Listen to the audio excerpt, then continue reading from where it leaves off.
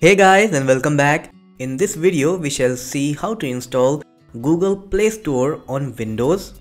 Yeah, that's right, you can install the Google Play Store on your Windows computer and then install the Android applications just the way you do it on your phone. Now before we start with the installation process, there are a few things that we need to take care. So let's see them one by one.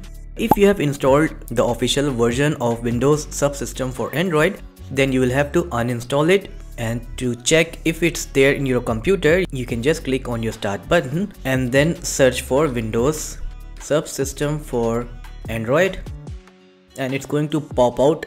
Now from here you just have to uninstall it, and then after that you have to check the minimum system requirements. So for example, if you are running Windows 11 computer, then the Windows build should be 22,000.526 or higher. This is for Windows 10 PC.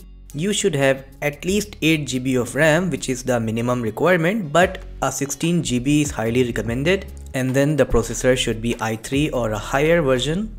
If you want to check your processor and the Windows build version, you can right click on this PC icon and then click on Properties. From here you can check the OS build of your computer as well as the processor that is in your computer and the available RAM. Once you are sure that your computer meets the minimum system requirement, then the next thing that you need to do is to turn on virtual machine platform. To do that, you can just click on your start button and then search for turn Windows features on or off. This is the control panel setting. So you can just open it and then you have to scroll down till you find these two options, virtual machine platform and Windows hypervisor platform. Make sure both of these are turned on and then click on OK. Your system is going to install the required system files and then you will have to reboot your computer. Once you are done with that, I just want you to open your browser and then search for WSA Build. Then from the result, I want you to click on the first GitHub link, which is from Mustard Chef.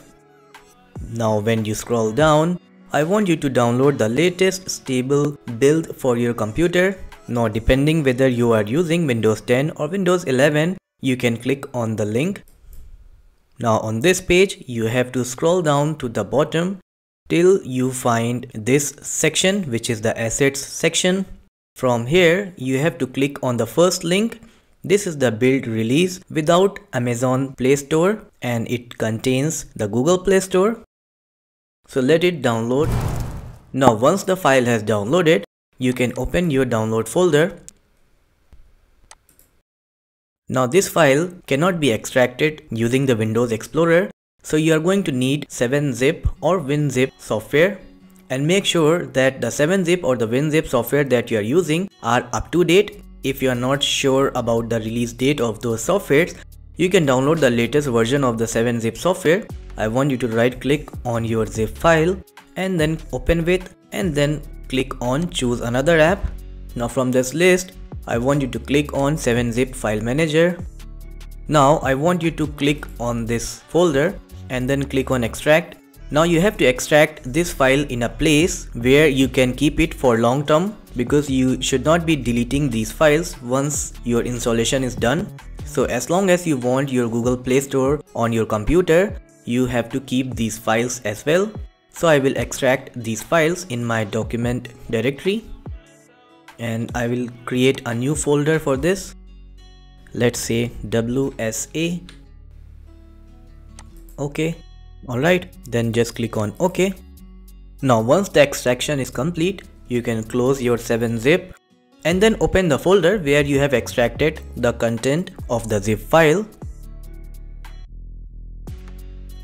Now coming under this folder, you have to scroll down till you find this file, which is Run.bat.